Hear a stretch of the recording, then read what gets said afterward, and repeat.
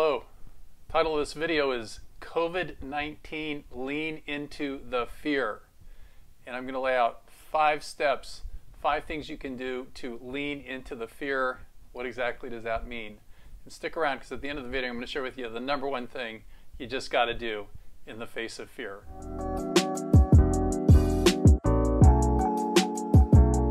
Hey everybody, it is Jay Crater coming to you with this weekly video.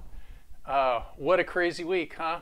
Every single day something new is happening with this illness that is sweeping the world. I am sheltered in place here in Roseville, California. I go out in the morning and take a walk. I go out in the afternoon and grab some coffee and some food. Other than that, I'm washing my hands a lot and staying healthy, eating good clean food, getting my sleep, and staying away from sugar. How are you doing? How are you doing out there? Okay, let's jump into this topic of fear. Number 1, the idea of being fearless is a myth. A lot of people I talk to think that there's something wrong with them because they're afraid all the time.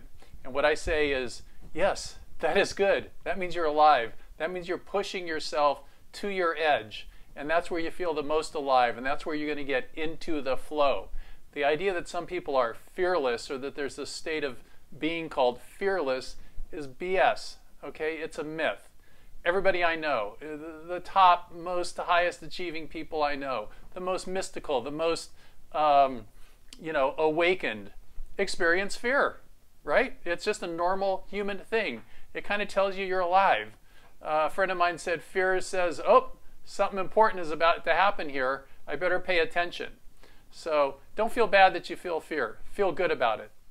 Number 2 is acknowledge the fear, right? So you feel it. You're not going to resist it. You're not going to say, oh, something's wrong with me. What is it that you are afraid of? It's really good to get some clarity on that, because then you can do something about it.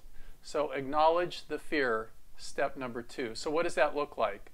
For me, for example, I make a lot of what are called strategy sessions with my prospects. And I always have a fear of, am I going to talk to somebody and not do a good enough job so that they pass on the opportunity, right? So I have this fear of failing almost every time I pick up the phone to talk to a prospect. But I can't let that stop me. In fact, that makes me work harder to be better at it, right? But I acknowledge the fear of failing, which then triggers the fear of lost revenue, because I spend a lot of money on Facebook ads to get these prospects. So, getting to know your own internal dialogue can be very, very beneficial. So acknowledge the fear. Number 3 is you got to get really clear on what you want, right? So the best way to combat fear is to have a clear vision of what you want to get out of your life. Where do you want to get to, right? So in my case, as I've stated over and over again, traveling and working. The idea of being on an island or being in a different country and waking up and doing some work through my laptop and then going out and seeing what's going on in this particular country with this particular people and the food that I can eat, that is my passion. That is my vision. And when I get afraid, I think about that. And that's like this fuel that I can use to propel me through the fear, all right?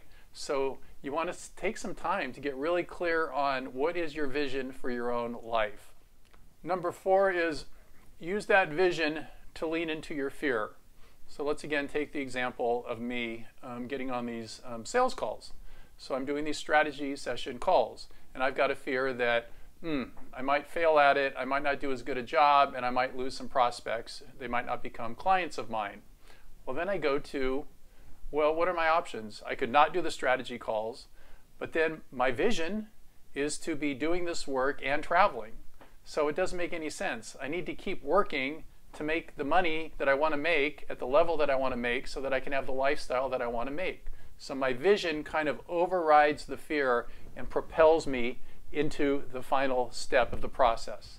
So step number 5, if you couldn't have guessed by now, is action, right? Nothing happens without action. You just got to take the action. In my case, tomorrow I've got 3 people to talk to, and I'm just going to keep talking to prospects. And each time I do, I get better. The idea of not taking action for me at this point is so anathema, so unctuous, so toxic that I couldn't live with myself. But a lot of people do. They will back away, they will stay comfortable, and they will not take action. And then you start building regrets, and it's just not good. So taking action is ultimately what allows you to lean into the fear and then experience whatever it is that you really were afraid of and go, oh, okay, not as bad as I thought. I can work with this.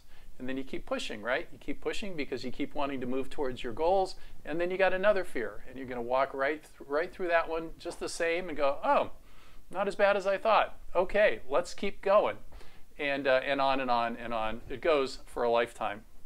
So I hope you found this video helpful. We are all experiencing a lot of fear throughout this. A lot of people aren't able to work. There's the fear of not having any money. The stimulus package just got passed, so for a lot of people that was some really good news and a bit of a lifeline. So go out and make it a great day. This is Jay Crater. If you haven't subscribed yet to my YouTube channel, go for it. Go ahead and subscribe. I bring you a video every single week on a different topic, and I'd love to have you as part of my team. You'll go ahead and have a great day. Be safe out there. Bye for now.